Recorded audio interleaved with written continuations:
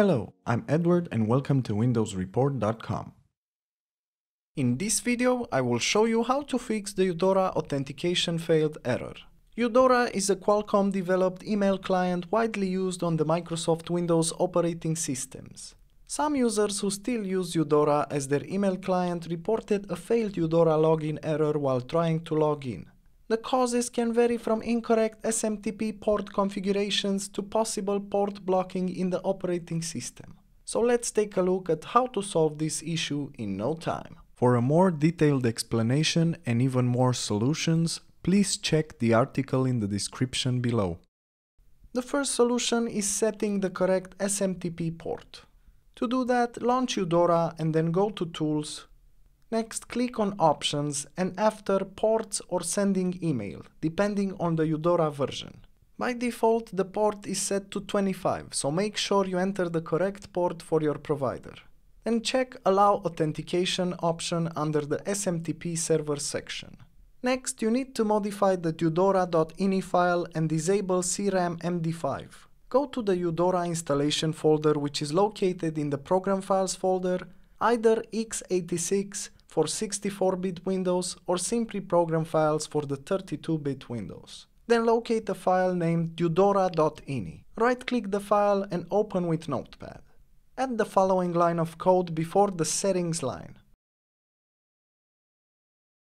Then press File and then Save and close it. Launch Eudora and check if the authentication problem is resolved. Another great solution is using the alternative port. To do that, just launch Eudora and then go to Options. Then select Port or Sending Email depending on the Eudora version. Then check Use Submission Port 587.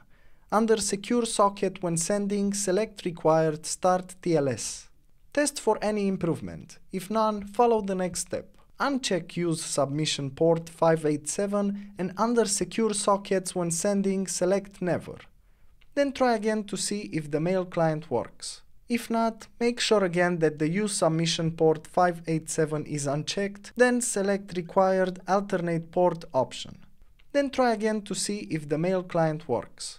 You can also diagnose port blocking. If a security program installed on your computer is blocking the ports from creating a connection with the mail server, then disabling the security programs such as firewall and antivirus can do the trick.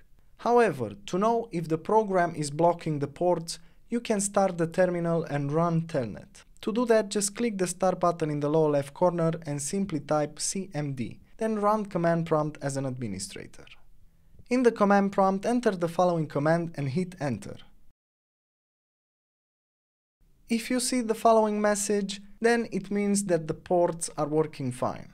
It is possible as well that telnet might be disabled by default on the newer version of Windows, including Windows 10. So if you get telnet is not recognized as an internal or external command message, here is how to enable telnet on Windows 7 and above PCs. Click the Start button in the lower left corner and simply type Turn Windows features on or off. Then in the following window, just look for telnet and check the box beside it to enable telnet. Click OK and wait for the changes to apply. For more information and details, please check the article in the description below. If you enjoyed this video, please like and subscribe to our channel. Thank you.